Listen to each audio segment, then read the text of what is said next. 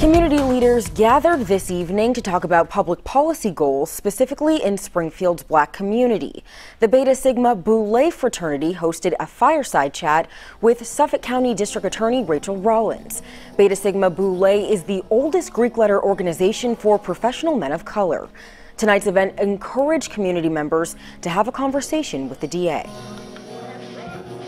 The topics of social justice, criminal justice reform, opioid crisis, public health, those are issues that affect everyone, but especially impact the Black community.